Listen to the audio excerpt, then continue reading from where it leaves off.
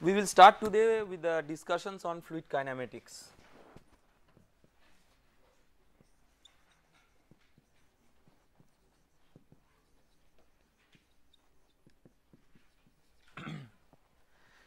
As you understand, when we will be concentrating on fluid kinematics, we will be somewhat abstracted from whatever are the forces which are giving rise to the motion, but primarily we will be now concentrating on the nature of motion. That means displacement, velocity, acceleration. When we say motion, we also mean angular motion, deformation. We have earlier seen that deformation is one of the very important criteria for demarcating a fluid as compared to that of a solid. So we will try to see that how we can characterize the kinematic features of a fluid motion. To do that, we have to go through certain formalities, because we need to first appreciate that there is a necessity of describing the fluid motion in a manner different from that of a solid. Usually whenever we are dealing with particle mechanics, what we are trying to do, most of the times you have like a particle, you are trying to find the evolution or locus of the particle as it moves with time. So you have an identified particle which is tagged like this. This particle at different instants of time comes to different positions, and the locus of the particle can be obtained by joining those positions successively. This type of approach is known as Lagrangian approach. So Lagrangian approach is nothing but tracking of individual particles. So you identify particles and you tag those particles and track the particles, so to say, as they evolve. This Lagrangian approach is good for particle mechanics, but when you come to fluid mechanics, you see that it has certain limitations. Not that it can't be employed in principle, but when it comes to practice, because fluids have numerous particles, well, solids also have numerous particles, but the difference is that fluid particles, when they are in motion, they are continuously deforming. So it is very difficult to keep track of individual particles, and therefore this type of description of motion is not so convenient. If it was convenient, how would we have described that motion? So let us say that we would have set up a coordinate axis like say x, y, z, and let us say that this was the initial position of the particle, which we try to designate by some position vector, say r naught. So the position vector at any other instant of time, say the particle is at this location at an instant of time t and the position vector is r. So r at time t, we can say in this approach is a function of what? It is a function of the initial position and the time that has elapsed. So when you describe the displacement in this way, or the position vector rather, then this is a Lagrangian description. As we have discussed that for fluid it is difficult, because you have numerous particles which are continuously evolving over space and time. So for fluid there is a more convenient approach which is known as the Eulerian approach. So in the Eulerian approach, what we are doing,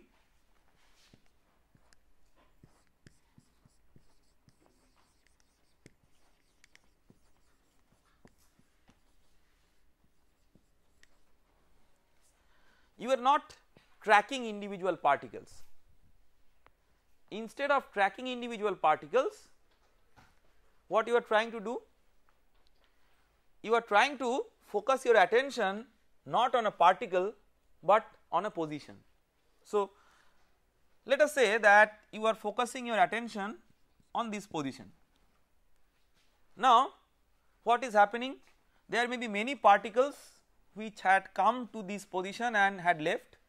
You are not bothered about which particle has come from where and which particle is going where, as if you were sitting with a camera and the camera is focusing on a position. You are bothered about what is the change that is taking place across this position. So what you are bothered about is that maybe what is the velocity at this point. So velocity at this point is nothing but the velocity of a fluid particle at that instant which is passing through that point. So what is a fluid particle? I mean, there are involved concepts associated with it, but in a very simple term it is just like an inert tracer particle moving with the flow. So it does not interact with the flow, it does not have any density difference with respect to the flow, so it is just a passive inert particle moving with the flow. So if such was a particle, then at a particular instant the velocity of the particle which is seen by an observer who is focusing the attention here is known as that velocity is known to be a velocity that is obtained by using an Eulerian approach.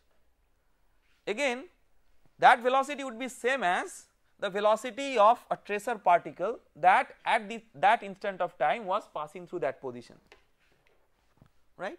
So what you can say from here is that we can write the Eulerian description in the following way. So we can write just like in this way we could write the Lagrangian approach. The Eulerian approach, we can say that the velocity at a particular position is a function of what? It is a function of the position r and the time t, because it also varies with time.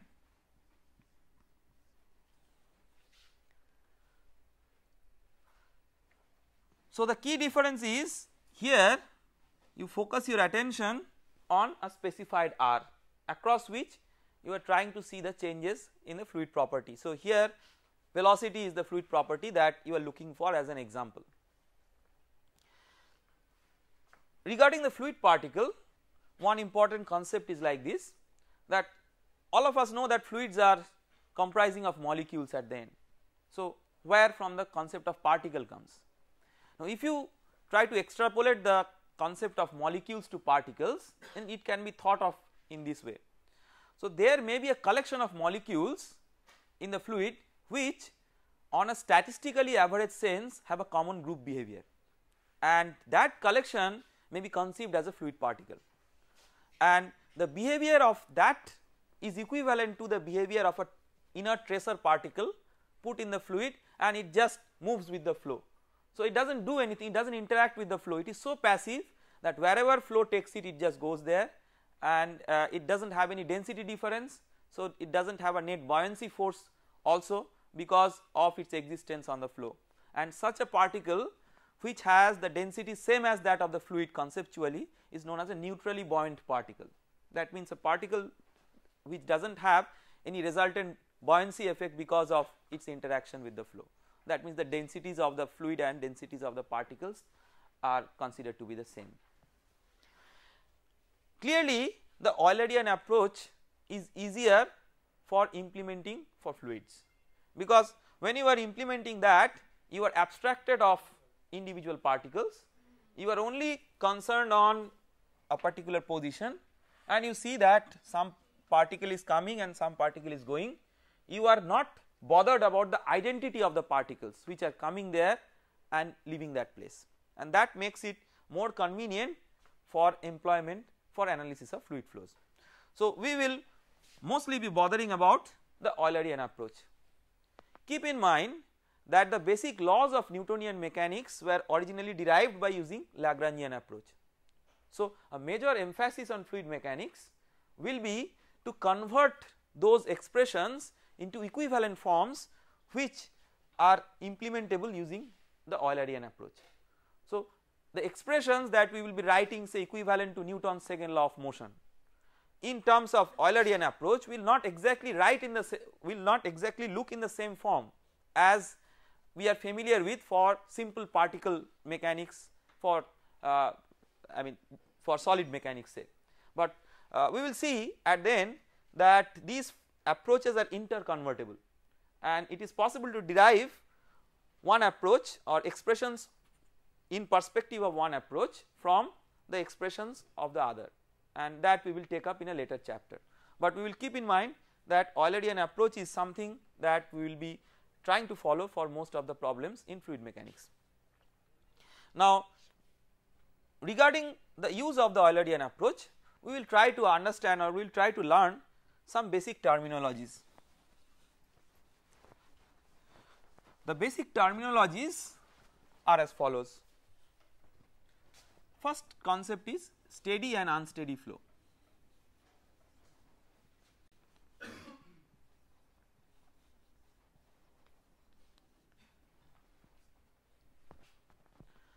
When do we say that a flow is steady? Whenever we are trying to focus our attention at a point, say by following the Eulerian approach, we are interested to see that the flow velocity or fluid properties at that particular point are changing with time or not. So if at a specified location the fluid properties or the flow velocities are changing with time, then we call it an unsteady flow, but if that is not changing with time, then we call it a steady flow. So what are the keywords here? That we are having a fixed position, and what we are trying to see is the fluid properties. So when we say fluid properties, we have discussed many fluid properties, maybe density, maybe viscosity, whatever fluid properties, and flow velocities do not change with time.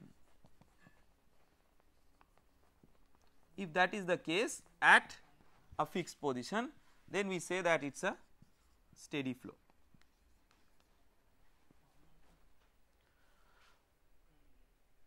If that is not satisfied, as obvious, that is unsteady flow. We will learn a related but not the same concept, that is uniform and non-uniform flow.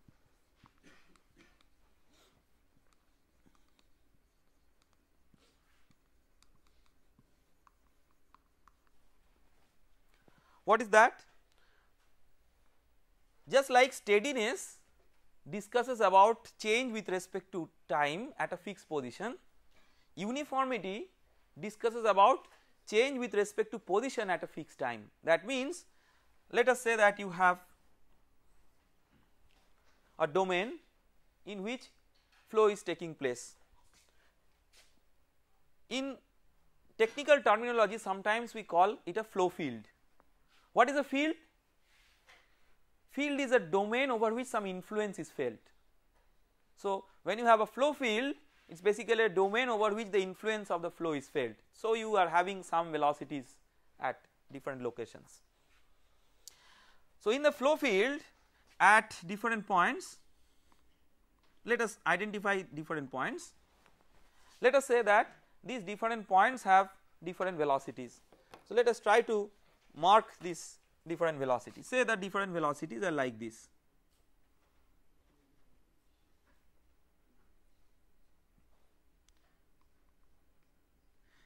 If they are such that at a given instant of time they are same at all points, then we say that the flow field is uniform. So not only the velocities but also again the fluid properties. So fluid properties and flow velocities. So what we are doing now, we are fixing the time. So fixed time, that is our concern. At a fixed time we are trying to see that fluid properties and flow velocities are invariant with position.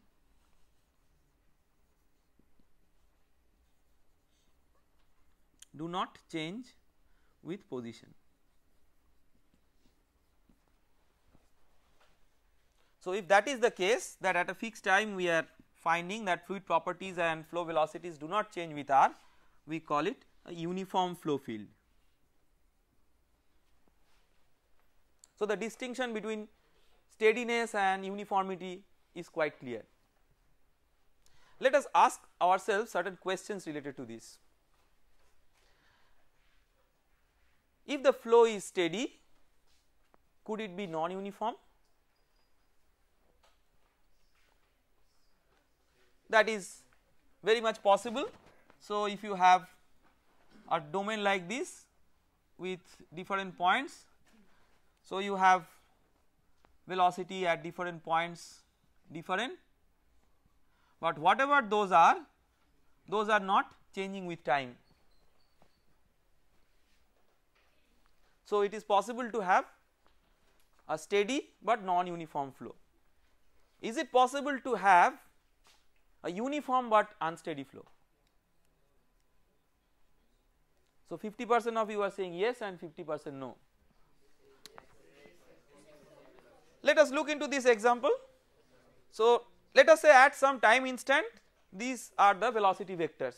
Let us say in the next time instant you have the velocity vectors like this.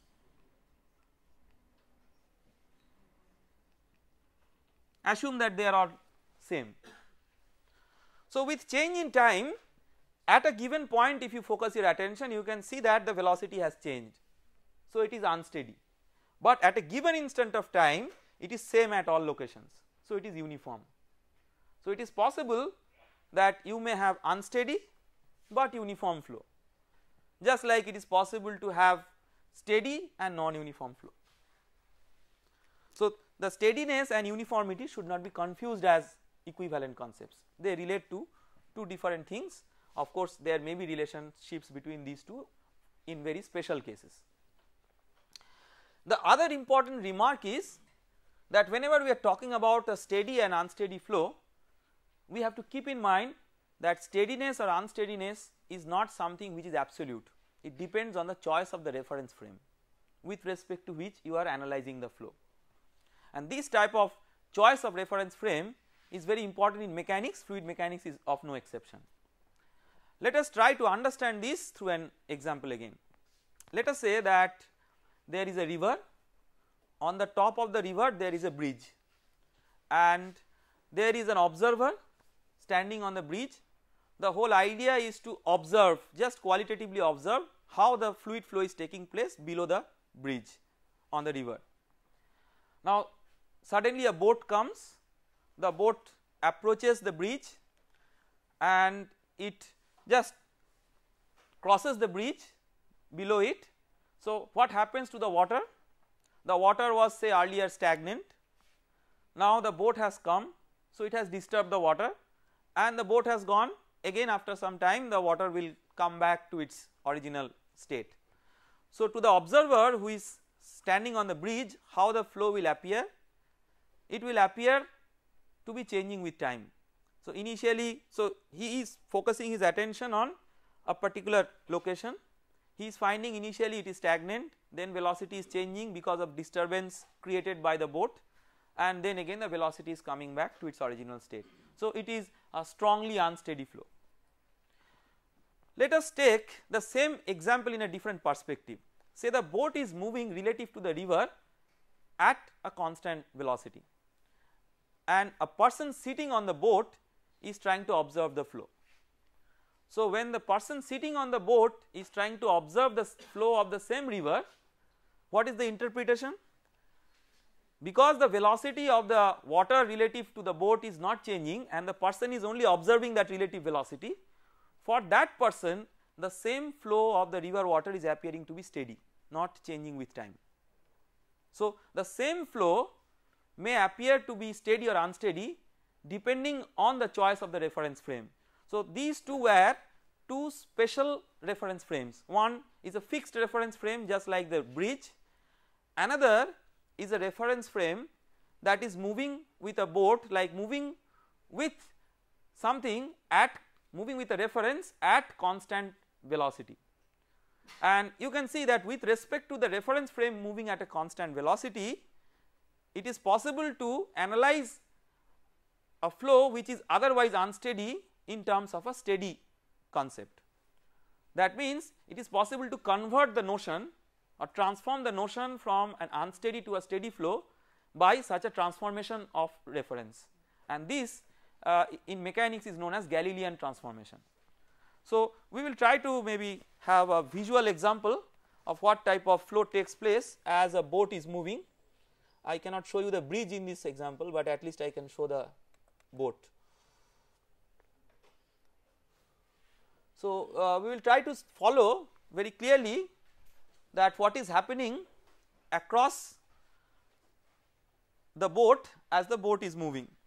It is an artificial tunnel. This tunnel is not very wide, and just see that what is happening to the water.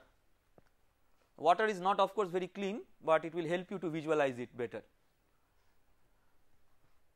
See, the boat was moving relative to the water at a uniform speed, but what you can see is that after the boat has gone, there is a change in the velocity pattern. We are now observers with respect to a fixed reference frame, and we are observing it to be changing with time. See, one important thing is we are not talking about inertial and non-inertial frames, both are inertial frames, because when something is moving with a uniform linear velocity, that is still an inertial frame. So do not confuse this with the concept of inertial and non-inertial frame. So Galilean frame is still an inertial frame because it is moving with a uniform velocity, it is not an accelerating reference frame, that we need to understand. So with this background, what we will do next, we will try to see that we have got a basic concept of what should be the description of a flow in terms of change in position, change in time, and the description of the flow velocities. The flow velocities, as you can see that the velocity vector v, these may have their individual components like components along x, y and z. In fluid mechanics we give them certain common notations. So the velocity component along x, we give a name commonly as u. Velocity component along y, we give a common name v, and velocity component along z as w. So these are just names, I mean just notation, so to say, commonly used in textbooks. In the index notation, of course you can use ui, where I equal to 1 will imply vx, I equal to 2 will imply vy, and I equal to 3 will imply vz, because it is a vector. So we have seen how to write vectors in index notations, velocity is of no exception. Now whenever a flow field is having a velocity, it is not so easy to map the velocity vectors in a flow. So there should be some mechanisms by which we are trying to develop a feel of how we visualize a flow, and for that we have to consider certain imaginary lines in the flow. Just like you have lines of force in a magnetic field by which you try to visualize how the magnetic forces are acting, similarly whenever you have a flow field you must develop some concept of imaginary lines. These lines are not exactly existing in the flow, but as if these lines were there to aid you to visualize the flow both qualitatively as well as quantitatively. So we have earlier seen some examples of flow visualization. Maybe what we will do is we will try to see some more examples to see different methods of flow visualization. See this first example. So in this example it is like flow in an artery junction. So there are certain tracer particles. So how this flow is visualized? You have tracer particles. So these particles may be very small beads of maybe nanometer size or few micron size, and these beads are put in the flow, and the flow is illuminated by say a laser source.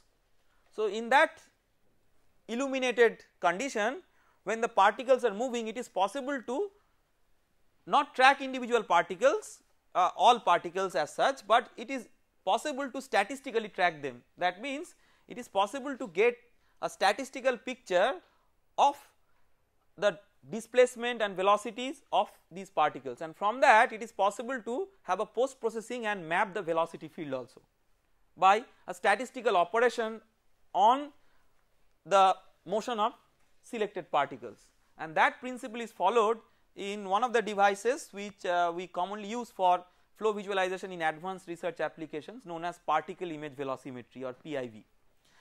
Now we will not go into such analysis for this elementary course, but if you just try to look into some other examples, see this is particle visualization, this is also particle based visualization, but visualization through smoke emission.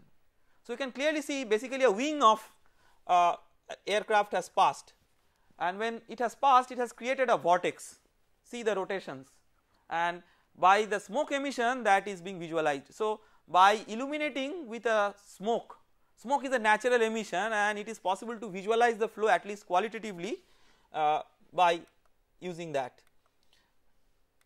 The same type of thing that is possible to be observed in the chimney of a power plant, and we have seen this example earlier when we were discussing about the introductory concepts, and you can see that that also gives rise to a good visualization of the flow field.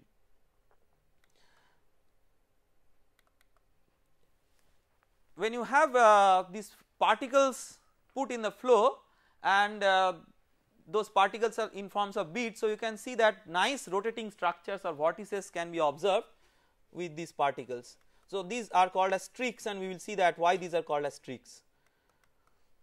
We will look into one or two more visualizations with the streaks, and then we will try to formalize that how to mathematically write or express these concepts of visualization.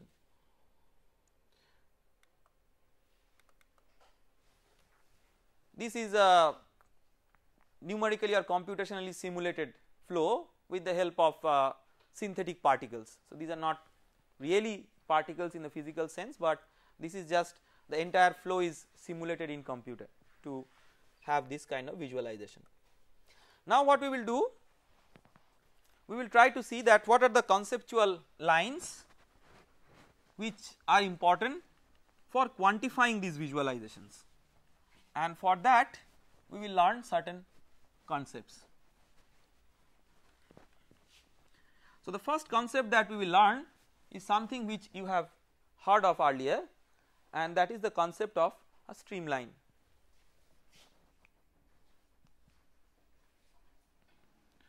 So we are discussing about some conceptual paradigms which help us in visualizing fluid flow. So when we say streamlines, how do we define streamlines?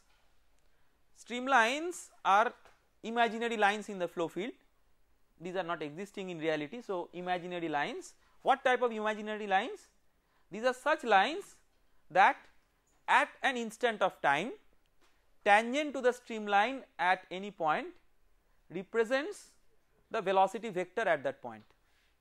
So if you have a streamline like this, say, so when you have a streamline like this, you may have tangent to it at different points, and these tangents are representatives of the velocity vector at these points. One important concept that we miss many times is that it is defined at a particular instant of time.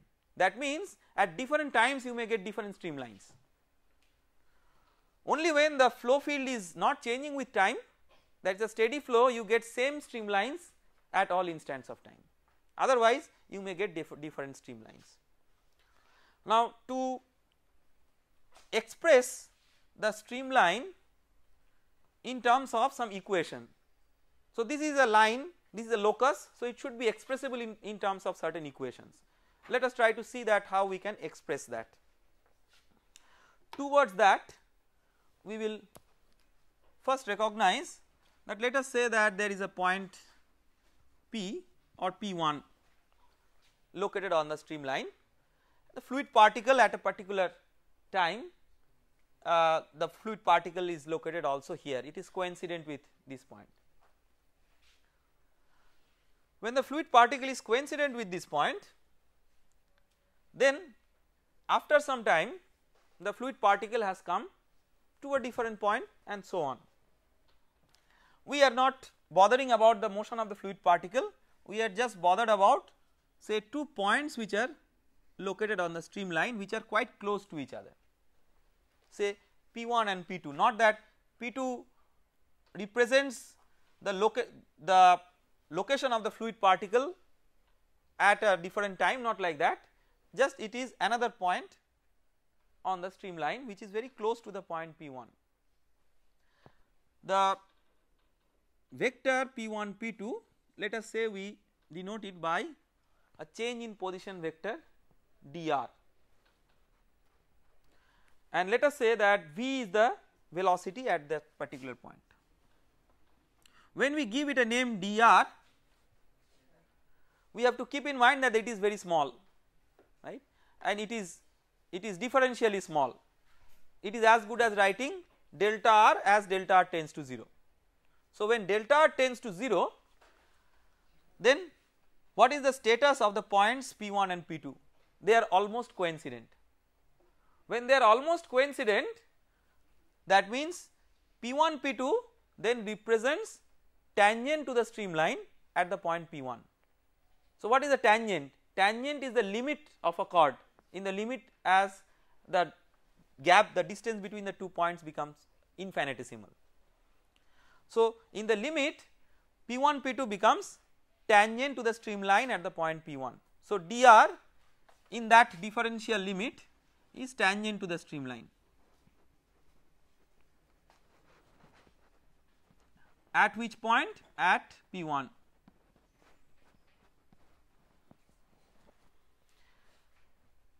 By definition, V is also tangent to the streamline at P1, that is the definition of the streamline. That means these two are parallel vectors.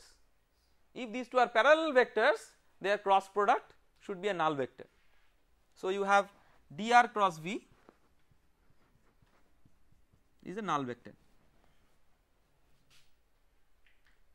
So we can write dr and V in terms of components. You have r as, how do you write r? xi, yj and zk, where I, j, k are the unit vectors along x, y, z.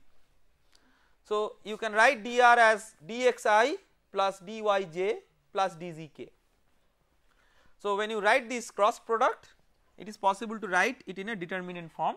So let us write that I, j, k, then components of dr, dx, dy, dz, and components of the velocity vector u, v, w.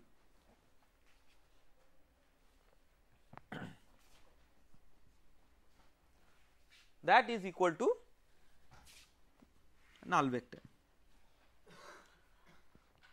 We can easily see that it boils down to 3 scalar equations for each for the x, y and z components. So what are these scalar equations? W dy minus v dz equal to 0, then w dx minus u dz equal to 0, and v dx minus u dy equal to 0. So if you combine these 3 together, you can get a compact expression dx by u equal to dy by v equal to dz by w, which is nothing but the equation of the streamline. This is the locus that we are looking for.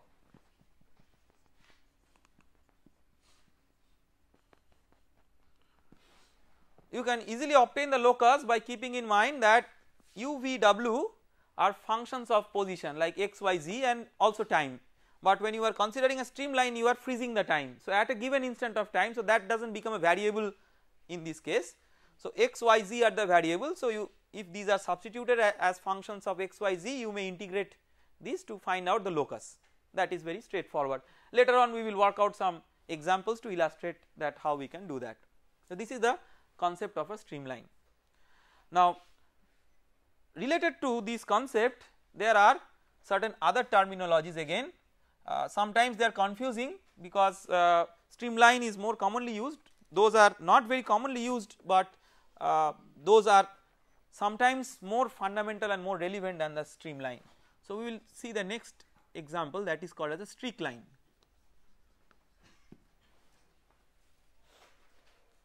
So, what is a streak line?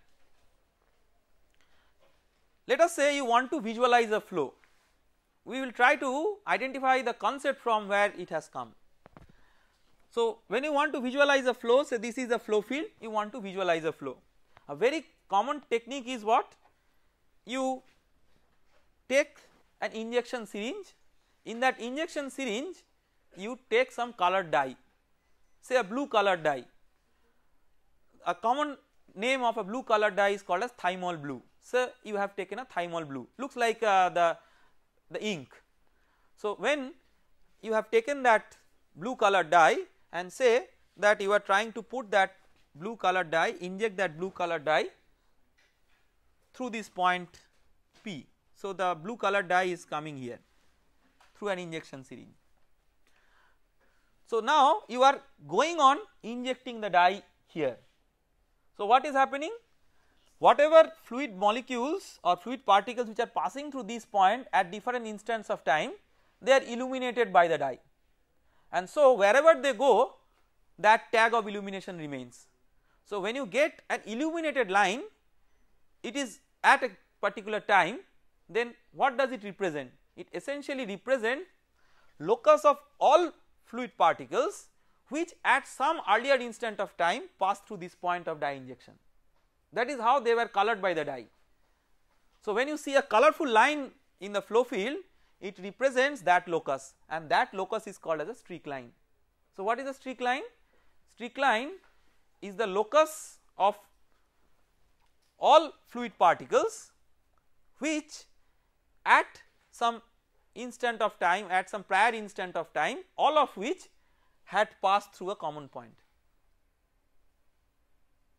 Mathematically we stop here, but physically we understand that that common point is the point of dye injection.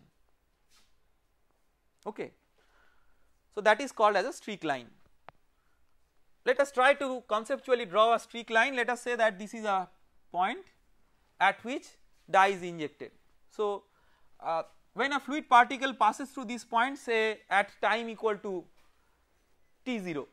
So, when at time equal to t0 the fluid particle passes through this point, the fluid particle then undergoes a locus. So, what is this locus? We introduce a third line which is called as a path line. Path line is the simplest and the most trivial concept to understand.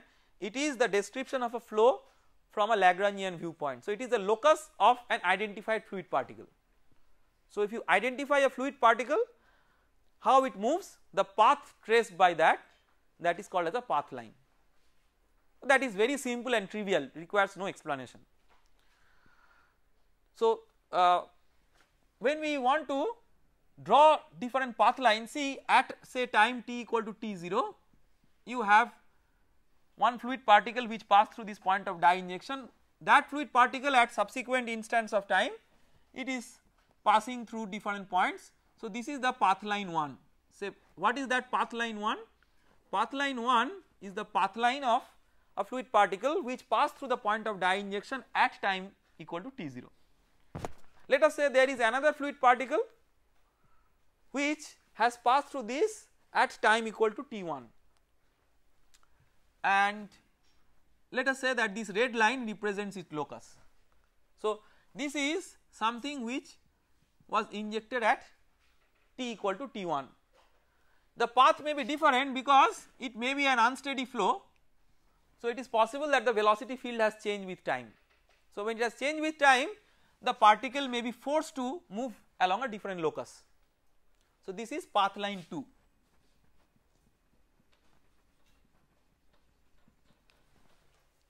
Let us consider a third path line, maybe for completeness. Let us say that we have a third path line like this, which corresponds to the injection here at time equal to t3. and again the path line is different because the velocity might have changed at different points with time. So, this is path line 3. Now, say we are bothered about at time equal to t, say now. So, at time equal to t, that particle which passed earlier through this point at t0, say now it is here, that particle which passed through this point at t1 is now at here, and that particle which passed through this point at say t3 is here. Right now at time equal to t, say there is one more fluid particle that is injected just here if it is a continuous process. So, the locus of all these which at some earlier instance of time pass through the point of dye injection, that locus is now the streak line at time t.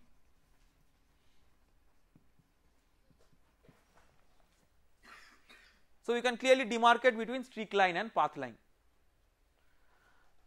Let us take the example of a very special case, but a very interesting case. What is that special case? That special case is for a steady flow.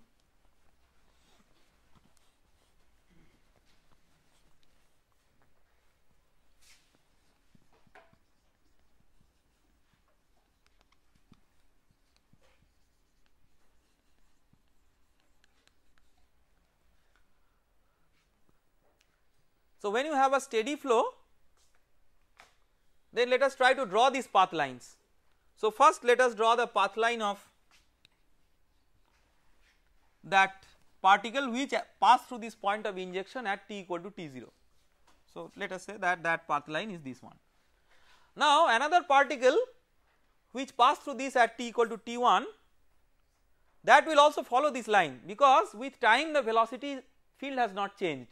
So, it will be constrained to follow the same line. So, it will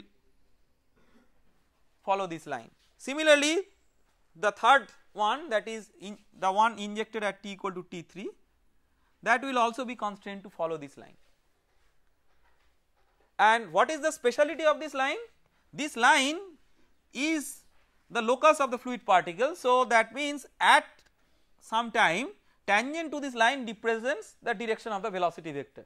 So, we can understand that this is also a streamline, this is also the path line, and again this is also the streak line, because whatever are the locations of fluid particles, those are always constrained within this line.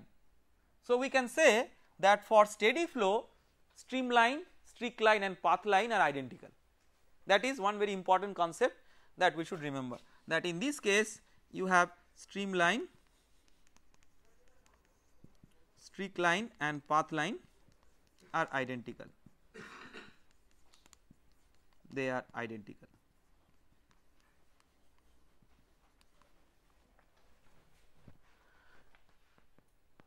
So, whenever we visualize a flow, let us look into some example, maybe some images through streamlines or streak lines. So, let us say that we see first this example. You can see these are streak lines. So, dye streaks which are injected at the tip, you can see that now at different instants of time they are forming different colored images, and if you track individual one, then it is like a path line. Now, if you see, let us look into a path line example maybe. See, this is like a lawn sprinkler. So, many times it is used to sprinkle water in a garden. You can see that if you track the water droplets, you can clearly see that the path what they are following. So, it is something like a visual representation of a path line. Let us look into a streamline example.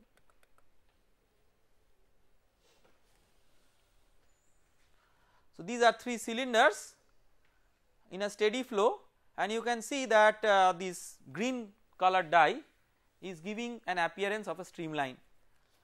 Fundamentally this is actually a streak line, but because it is a steady flow, streamline, streak line, path line, these are all identical.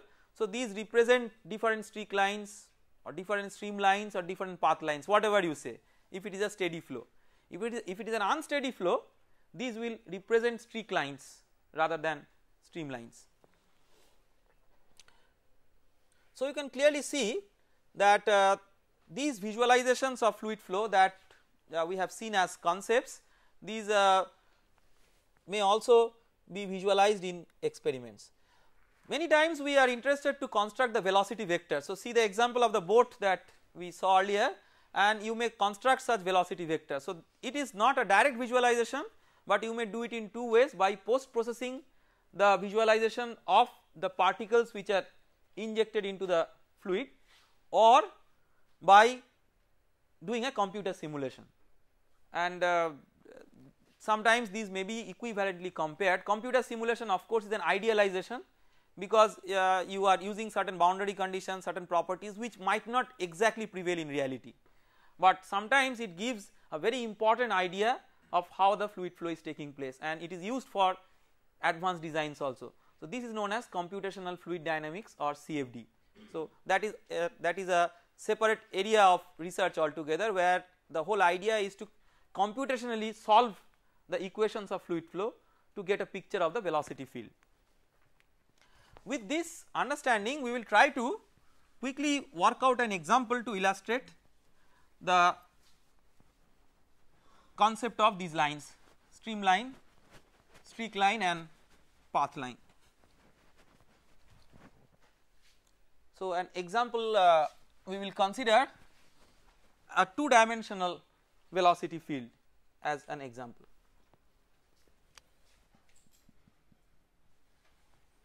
So let us say that a velocity field has these types of components.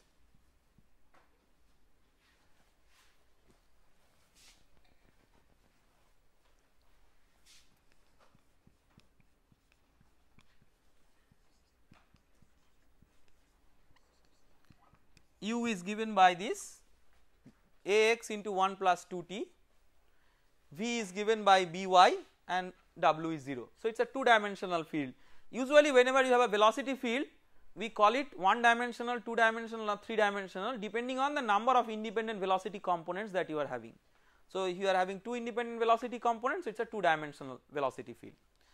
A and B are some parameters, and x, y are the coordinates, t is the time, and so A and B have certain dimensions, which adjust this so that you get the dimensions of velocities at the end. So these are dimensional parameters, but constants. Let us say we are interested to find out the equation of streamline at a time, say t equal to t1. We are interested to find out streamline and streak line at time equal to t1. That is one objective. The other objective is to find out equation of path line. So to find out equation of streamline, that is the easiest part, let us do it first. So you have dx by u equal to dy by v. dz by w is not relevant because it is a two dimensional flow. So dx, so we are talking about first streamline. So dx by ax into 1 plus 2t is equal to dy by by by. At what time we are focusing our attention? At time equal to t1. So you replace this t with t1. So when you are considering a streamline, you are freezing the time at the instant that you are considering. It is clearly an unsteady flow, so at different times you will get different streamlines.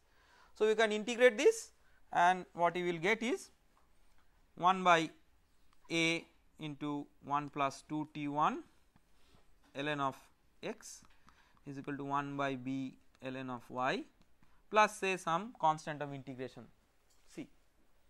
How do we evaluate the constant of integration? You must be given a point on the streamline, right? Say the streamline passes through some point. So when you are given that the streamline passes through that point, from that you can find out C, that is if you know that at time equal to t1 the whatever streamline you are drawing there is one point on it. So that point when substituted x say x1 and y equal to y1 will give the value of C. So that will give the equation of the streamline if you arrange it properly and in a compact form. Let us consider the streak line.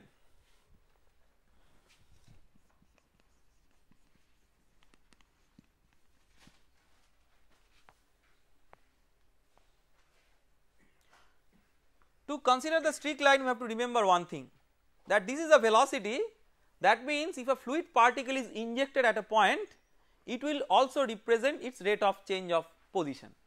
That means you will have dx dt is equal to ax into 1 plus 2t, where x represents the x component of displacement of a fluid particle which is subjected to this velocity field. Remember fluid particle is inert to the velocity field, so whatever the velocity field is imposing on it to do, it will do that. So this is what it is imposing. Now it is possible to find out how x changes with time. It is straightforward but conceptually not that straightforward. To understand why it is conceptually a bit more involved, we will parallelly write the equation of the path line. So let us write the path line. This streak line is not yet complete, but we will draw a parallel analogy with the path line and see where is the difference. So for the path line, again you see path line is what? It is the locus of the fluid particle. So for path line also there is no need to believe that it should be something different than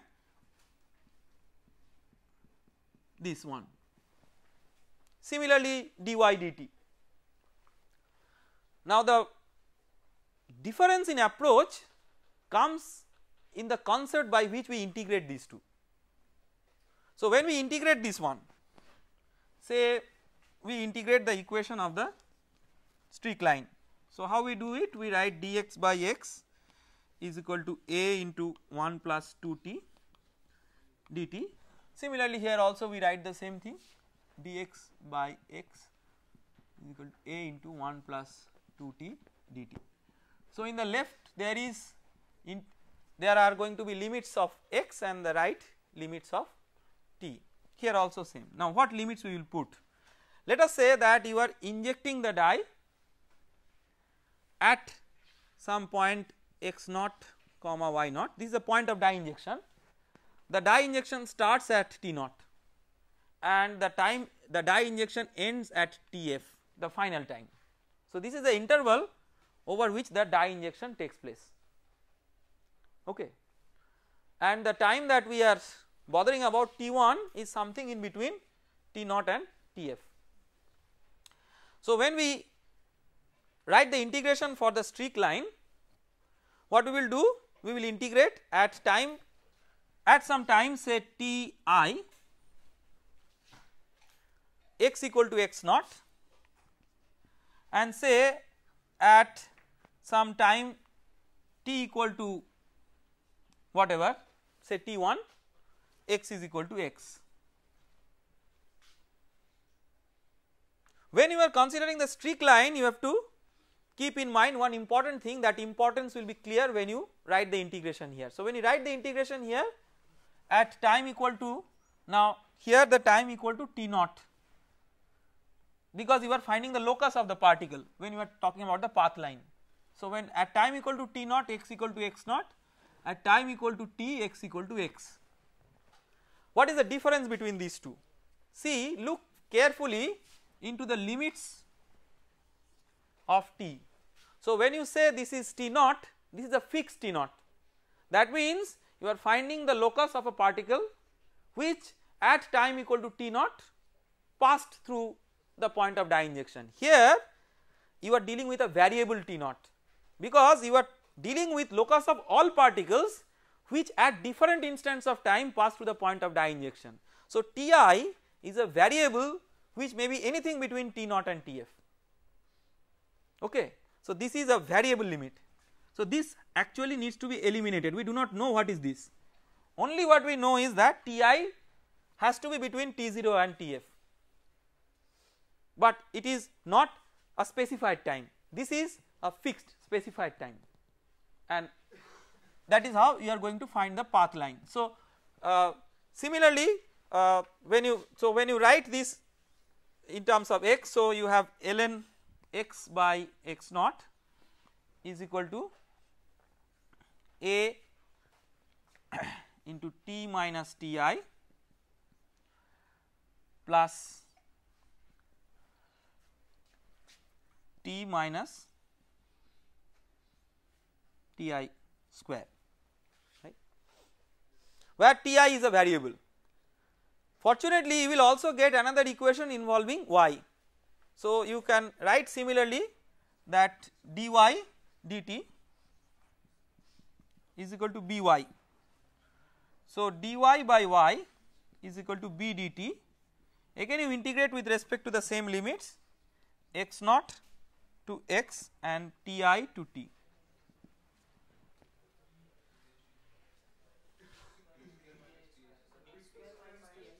T square minus ti square, right, very good. So this is t square minus ti square, right. So when you do this, this will be not x but y, these limits are y naught to y. So that will give you what, ln of y by y naught is equal to b into t minus ti. So you have an expression here which involves ti, you have another expression here which involves ti, and you can eliminate ti from these two to find out the relationship between x and y.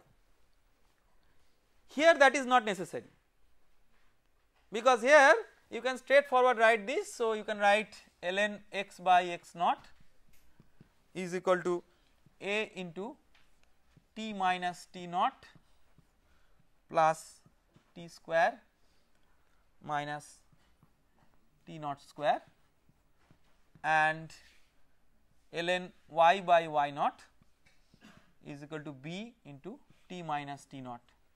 Here what is a variable? Here actually t is a variable parameter, because at different time it will have different position. To get that locus, it may be convenient, even you may write it in a parametric form, but conceptually you may eliminate t to write the locus y as a function of x, whereas to write this you have to eliminate ti. So here ti is a variable, whereas here t is a variable. So conceptually it looks very similar, but there is a subtle difference, and that subtle difference needs to be appreciated in the context of streak line and path line. Streamline, it becomes more or less straightforward. So I hope you get the distinctive concepts between streamline, streak line and path line, and how to find out the equations given a flow field. Okay, we stop here today. Thank you very much.